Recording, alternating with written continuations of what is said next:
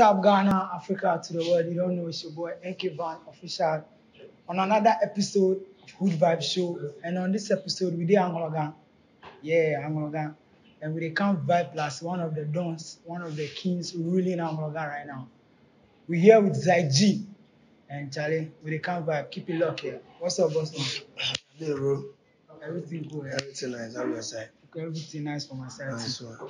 Okay. So, music is what you pick up to do. The music you want to do. Yeah, that's my job, you know. That's your job. It's something I love. It's been part of me. So, I'm music. But I want to surprise you plus one thing. Okay. Why you go school? You go learn which course for you university? I did science laboratory technology. Science laboratory technology. Yeah. Wait, after science laboratory technology, if music you want to do. Yeah, you know, as individuals, we have passion for certain things that our parents might not see you to be. You know, sometimes it's normal, sometimes, you know. But aside that, I think education is very important. Yeah, it's good to have something aside your talent. You understand? Because talent is a general thing. Everybody has something special, but there are things that society gives to you. You understand? You have to equally accept them as well. So I don't think there is any conflict between talent and education. So going to school was just a normal thing. I'm a Ghanaian child. You know, we are all born like this. Like we're born. This is a normal routine that we pass through till you get of age and decide to do something for yourself. You get it? Yeah. So would you ever go back to practice what you studied in school? Why not? Like, I mean, it's a course to serve humanity. You understand? Laboratory science is a hospital kind of course. So I think I have that for people. I love to see people feel right and okay. So if there is the call for me to help, strengthen my people health wise, I think that wouldn't be a bad thing. But I mean, I'm a musician, but that will always be a part of me. Okay. Yeah. Now let's go back. When did you discover this talent of music? Like when did you discover it? Okay, so I'm a natural born drummer. Okay. I'm a talented drummer from Bev. Bev, I've been practicing this, and my people know me for that. You get it? So music has been part of me because drumming is part of it. Okay. You understand? Okay. It has been part of me, but I didn't actually think a day like this I would be calling myself a musician. You understand? Okay. It started as something I love, and I grew up here. Okay, here in Angloga. And on our market days, there is this veteran artist, Toby Baglaja, Volta Defenders, Falefe. These people come around town to sell their CDs, their cassettes. Okay. That was the era, it was cassette era. So they come around town to market days to sell their CDs and their cassettes. I actually run away from school on a normal day to follow them around. I just love the vibe. I just love to enjoy that. But it never crossed my mind that I will one day call myself a musician because I didn't even know that is just like a profession. I just know people who sing they are artists and they are artists. I don't know whether it is a talent, a profession, or whatever. I was just being part of the moment and enjoying whatever that comes from them, Yeah, so back in secondary school, there is this. I used to write lyrics for my friends. Okay, I was part of a dancing crew, and one day there was the idea that we record a song for the school. I did my thing first. The school seems to be enjoying me more, and I continue writing for my friends. One of the guys in Dead People, Kofi Control, was a school son, and I used to write well lines for him, at least 4 lines. Then he'll fix it in a tree. He used to do a rap battle at Solid FM, back then KFM. They used to do this freestyle Saturday thing. So in Kumasi, yeah. So at the age of 12, 13 or so, I moved to Kumasi. Okay, so I grew up fully in Kumasi. Okay. Yes. So this is one thing that I used to do for the boys, and I could say that he is one of the reasons I'm doing this, because there was a time I wrote something, and anytime I write, I have to rap for him to learn the words and the pronunciations. Okay. So I flew, and he was like, "Damn, like, guy, you yourself, you're a rapper. Why don't you just do this?" And and it started like that. I sometimes take my time to write small lyrics down, and after school, I met a friend who wasn't even a musician, like nothing looked like musician on the guy when we were coming up. And I see this guy recording, and he was like, "Charlie, this is my song." So we started the vibe. He took me to the studio. We did our first record. Boom, the people love it. Accounts loving our rap, and it started all over. Like from there, I took things serious from there. Okay. I feel like this is something I can do, because if with Ewe I can amaze a tree speaking person, somebody who doesn't understand what I am saying, then I think this is something I can actually make ends meet with. You understand? So that's it. So if this is what you want to do, you started way back, like this thing you start maybe today. Yeah. You get it. Yeah. Where you dey do to this point now. Mm. You face challenges. Yeah. I want you to mention few challenges you face as you coming up as an artist. All right. So music to a lot of people is for fun. Okay. It's for fun. But before that music comes out to become that thing that gives people joy, there is a lot of work that goes into that. You understand? Okay. And so I will say that getting the materials ready for the people is a challenge on its own. Okay. Financially, you have to be strong to Yeah. be able to do that. And then sometimes if you don't have the financial strength, you need some few connections. You need people to link you up with people for you to get things done. So those were things I was lacking then. Okay. I like the connect, and I lack the financial assistance. As I'm talking now, if more investments go into me, the output will be different. It'll be different, sure. You understand? There will be wins, Yeah. you get it. So where I am now is basically because of the little input I was able to make in the past, being it from friends, the help of friends and co. You understand? All this is part of what we are seeing today. And so I think if I got those assistants in the earlier days, today would have been a great or greater day. You understand? So the financial side is I think my main problem right now, because if it's about the studios, there are a couple of them out there. If it's about the lyrics, I am the wordsmith myself. Nobody writes for me. I have a couple of ideas to put on board. So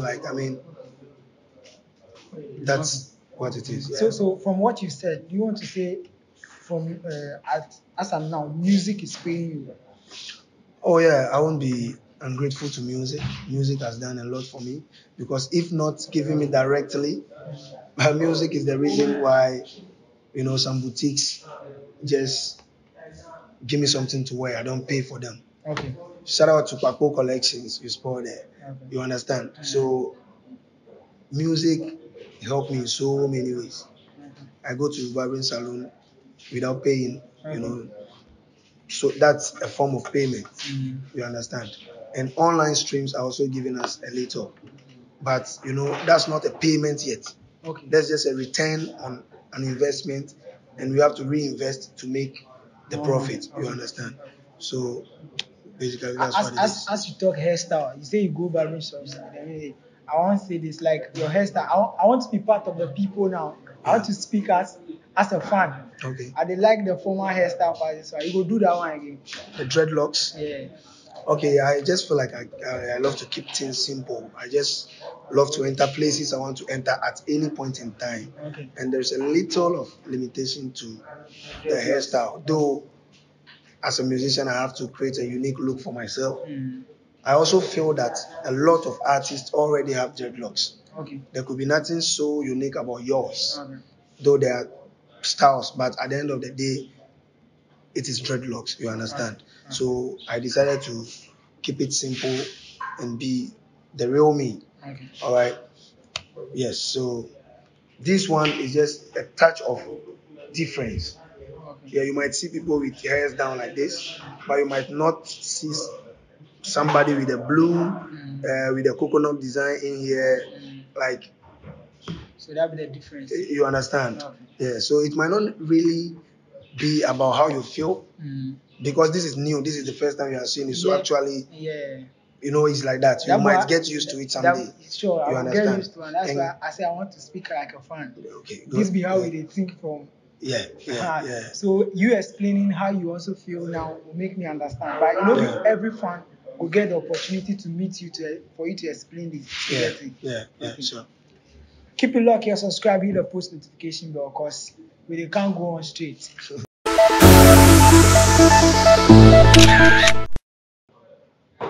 We're back. This Good Vibe Show. Don't go anywhere because we can't give you more. ZyGee Day here. You grew up in Anglogan. Yeah. How does it feel to be an Anglogan boy? Like, what's the feeling?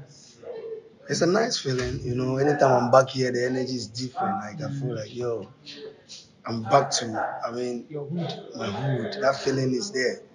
You understand? It's a place of experience. It's a place of life. We've gone through a lot, and I honestly would say it's a great lesson. Nothing regrettable here. It's life, and this is where we find ourselves, and so we got to appreciate it. Okay. Yeah, I'm organs that gave me my early education. I'm organ nurtured my talent. Okay. This facing the public, having to present something in the presence of people started way back when I was playing this talking drum in co.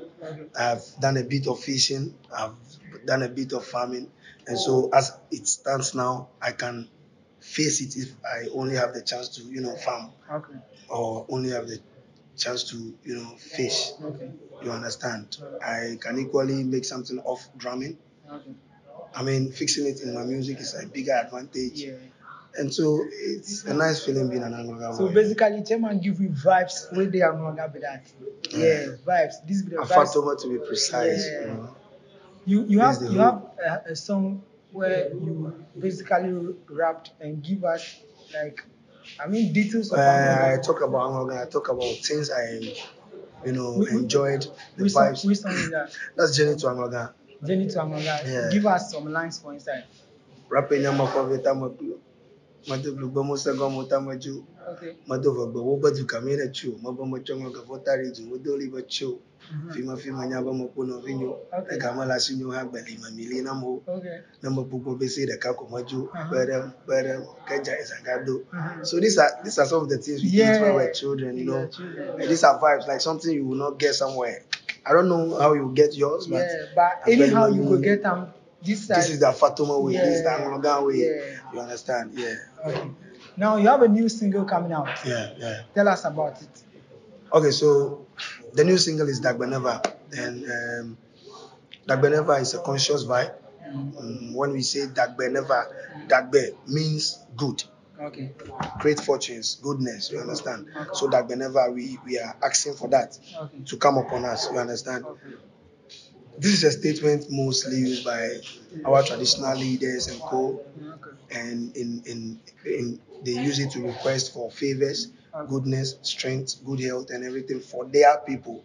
You understand? And what I have, my world is a musical world, and the people that I have as my people are the people that connect with what I do. You understand? It means they reason the same way I reason, because you cannot connect with something I say if you don't have that feeling, or if you don't personally relate to it. You understand? Yeah. So in this world of Nawanya family, I am the traditional leader here. Okay. And so I'm trying to connect with the divinities, being it Allah, being it God, being it the gods. Okay. I'm trying to connect myself back to them, talk to them on behalf of my people. Okay. Requesting for this greatness, good lands, more children from the people who cannot conceive, strength, and everything for my people. That is all that whenever is all about. So it's most described as a word of prayer and at the same time a word of encouragement. You understand? We pray for it and then we receive it. Exclusive, we go hear like a bit small line for inside.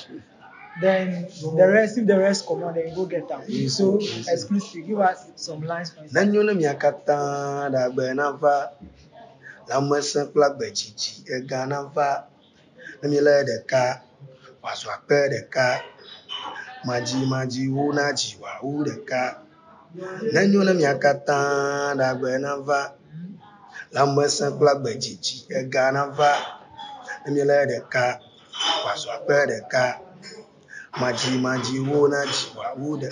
We pray for grace and again we pray for favor.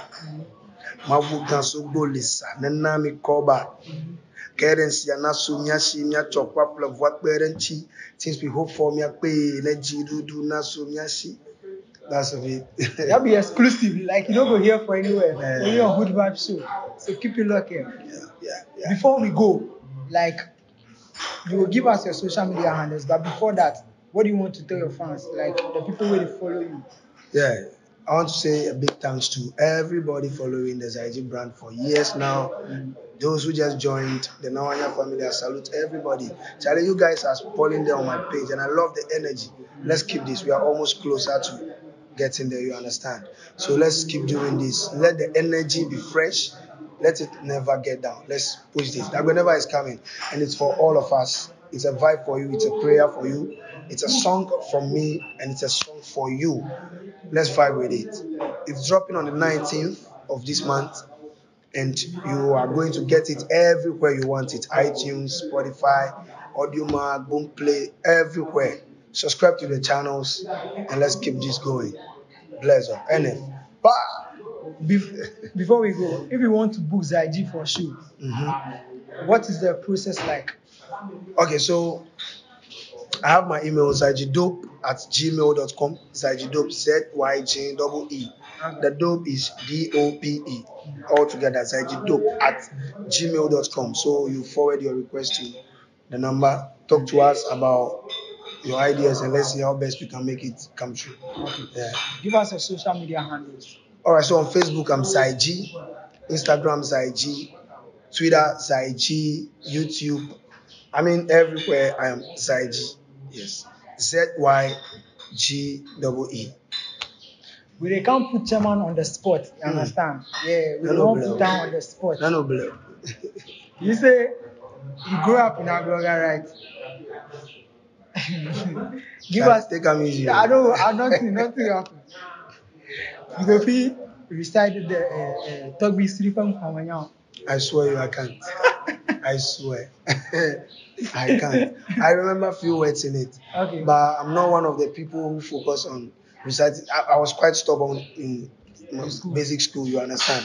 And some of these things are not things I will do. Okay. You get it. It was something that is good for us.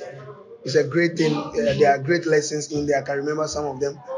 But I am not that student at that time who will pay attention to all this. I just want to go and play some drum. I just want to play some football. I just want to, swim some BK and those kind of vibes, Okay. So I'm sorry, my people. But you can remember a line in it, right? Yes. So give us that, just one line. You kill him, that be all. That be all. This Hood Vibe Show, Charlie, we out.